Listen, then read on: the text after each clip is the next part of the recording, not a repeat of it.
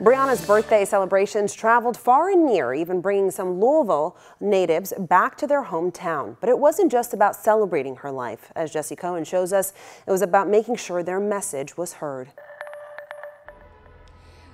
While the stairs here at Metro Hall currently sit empty just behind me, that wasn't the case just a few hours ago. The party has moved across the street, celebrating Breonna Taylor's life and legacy. But a few big names came to Louisville today to use their platforms and their voices to get this message of justice out even louder.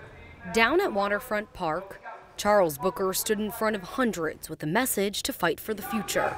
No peace! But he was far from alone. Some of the biggest names to come out of Louisville are back home with a purpose. Jack Harlow, D'Angelo Russell, and Jamin Brown were just a few, standing by his side, wearing their names. Louisville, if you want to be the city of compassion, you must first be a city of justice. Joining in the sea of blue and white,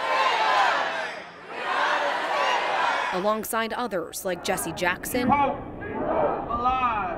their presence isn't just about showing support. To be able to talk to them and know that they wanted to come home in solidarity for a community that has lifted them up, and they want to invest back and lift us up as well. It's about using their platforms to get hundreds of others a part of the conversation. Because you know they say hate's taught from an early age, and I have a lot of young kids that follow me, so if I can in any way steer them in the right direction, it feels like I have an obligation. Louisville is in their blood. And I think people that are from here have a strong pride in being from here, stronger than most cities. And now it's on the map. The whole world with its eyes on Louisville. You might see D'Angelo playing in the NBA, but his family's still here in Louisville. Muhammad Ali's nephew, Sean Ali Waddell, says what they preach today will empower change tomorrow. Now it's taking that energy and mobilizing in the polls, getting out to vote, understanding government, understanding that officials work for us. That message is what brought some politicians out to show their support. Politicians don't move until they're pushed.